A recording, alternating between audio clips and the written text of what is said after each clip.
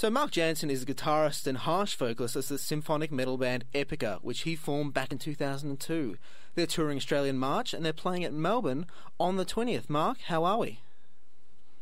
I'm very fine, thank you. How Excellent. are you? I'm really good. I'm very excited to talk to you. There's some stuff I want to talk to you a bit about, sort of me experiencing your music a little bit later. But let's first get into the tour.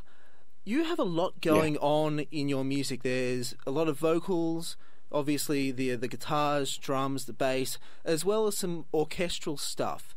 How do you get that all right when you're playing a live show? First of all, the biggest difficulty is to get it right by our producer, because and our mixer, because they have to first of all find a format to put it all in, and then once this is recorded, for us it's an easy task to, or easy, it's in a way easier to play this stuff, and our live mixer mixes it more or less like the album, but with a little different live touch. But all the big work is done already in the studio, and to give everything a place. And so for live, it's just as good as possible reproduction with, like I said, this live sauce on top of it. Now, this is kind of an odd question, but I was sort of thinking about some of your music. There's a lot of different dynamics. You've got some very aggressive, loud songs, and then you've got some softer songs. But within all that, is there sort of any songs you have difficulty playing live, sort of pulling off, as you were saying, replicating it from the studio, from the production, onto the stage? Yes, especially on Requiem for the Indifferent. There were quite some songs that were very hard to reproduce live, and the reason for that was we wrote that album basically everybody on its own in our own home studios. We didn't really rehearse as a band before recording the album, so we recorded all the songs, and then afterwards we found out that some songs didn't really work live. So then the album after, with the Quantum Enigma, we completely changed our way of working, and we started rehearsing every song like the good old days as a whole band. And until we really found or how we really thought the songs were finished, until that moment we kept working. And the album really did benefit a lot from that, because every song on the Quantum Enigma we can also play live, and it really works live. So it's not only a matter of literally difficulty of playing it live, but sometimes songs work live, and sometimes they don't. But you only find out if you play them a lot as a band as a whole already before entering the studio. And that way of working we continued also with the new album. So speaking of the new album, I'm glad you brought that up. How is that progressing? At what stage is it in its development? At the moment we're recording the strings, and right after the choirs will get recorded, and the brass. So we are getting into the final stage of the recordings, and drums, bass, guitars, pianos, everything has been recorded already. And then after the tour, we will record the lead vocals of Simone and my grunts, and then it's already basically time to start the mixing process pretty soon. Oh, very exciting. Now, in terms of the actual, I guess, how the album is, I don't know any better way to describe it.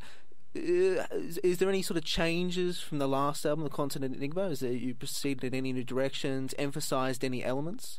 The biggest difference, I think, is on the Quantum Enigma we already used real strings, but still samples for the brass. And now with the new album, we do everything we possibly can live. So also the brass section, we hire the brass section to play all the brass parts. And I think the album will also really benefit from that. Even though the samples are live nowadays so good, but still, if there's real people playing the music, it makes still a big difference. And So I think that will be the biggest difference. Now, I was never Yeah. really a fan of sort of this symphonic metal. I don't know if that's a term you like, but I was never a fan of that kind of stuff in general. But in listening to all the albums in preparation for this interview, I noticed a lot of development throughout the years, and I actually appreciated a lot of the later albums. How do you think you've sort of come in terms of songwriting over those years? Yeah, I think we learned a lot, and we always we always made the music we really felt like making. So we never listened to what was popular at the time or what other bands were doing. But we developed I noticed in a different way than most bands around us when this female fronted scene was pretty big back in the days around 2000. Many of these bands became more commercial later on, and we always developed in a more more in a metal direction. And many people at that time said, "You are crazy. You're ruining your own career." But now, when I look back, I think that was even though we did just what we felt like doing, and would have never done it different. But it was smart actually because that made us stand out, and that's why we're also still around and still growing. So I think at that point people thought it was a stupid move, but it appeared to be a good one. One of the things I learned, two of the things I should say, I learned about you while reading your bios is last year you had the first Epic Metal Fest, which is organised by you guys, and last year you also received the Boomer Export Award. I don't know if I'm pronouncing that right, but which is a Dutch award given to the band with the most international success. I think that sort of speaks to what you're saying. Yes, exactly. And even though I'm not a big fan of awards and these parties where awards get handed over to musicians, I tend to stay away far from these kind of parties. But still, it was an honor to get this award, because it proved indeed that at that point we were the biggest, most successful band from the Netherlands internationally, heavier band. So yeah, like you said, that proves that we accomplished our goal, and but there's still so much more to do, and it doesn't end there. Now, in terms of the way your band's set up, for those who I don't know, but when we play this interview, they will know because we'll be playing a song afterwards.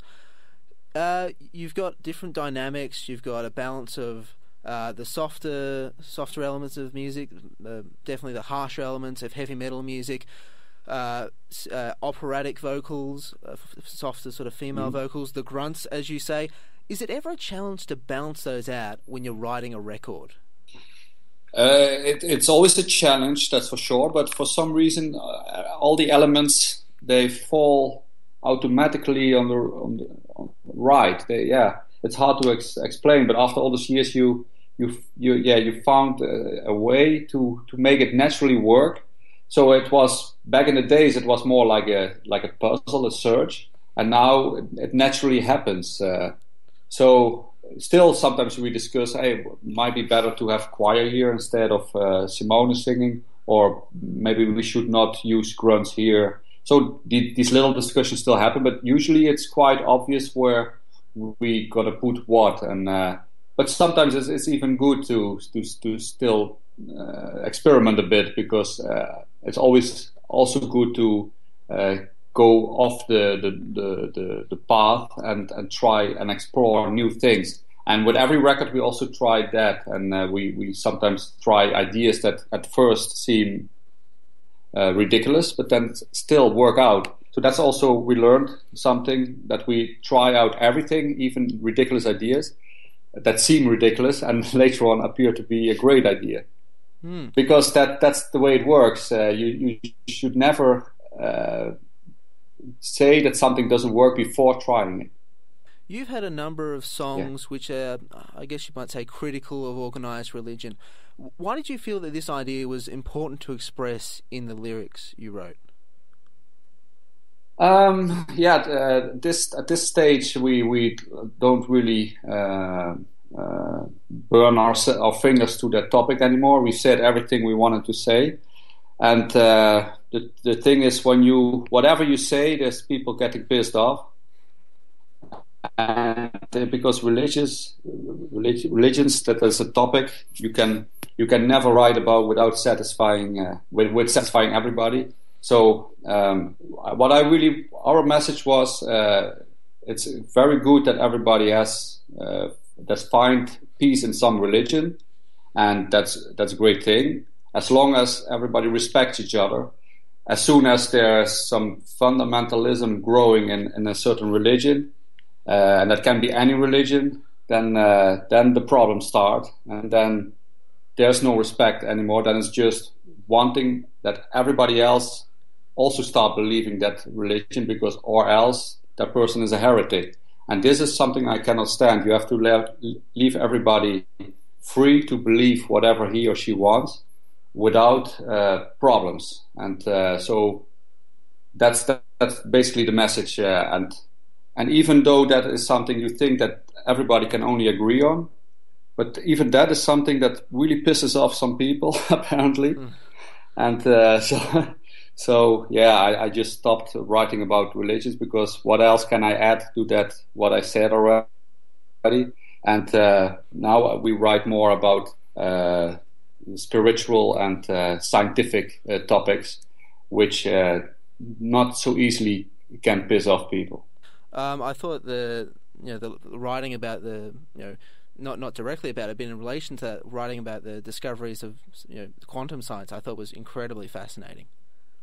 Yeah, and I love that topic, and I love to read about it, and also when I can talk about it in interviews, and other people find it fascinating as well, because for example in the quantum enigma, that main topic, that when you observe something, that you influence it, and it is not possible to observe something without influencing what you observe. That's the whole fundamental thing of the universe. And when people start getting interested in these topics as well, because we wrote songs about it, that's all we need. Mark Jansen is guitarist and harsh vocalist of the symphonic metal band Epica. They're touring Australia in March, playing in Melbourne on the 20th. Mark, thank you so much for joining me. Thank you for your time.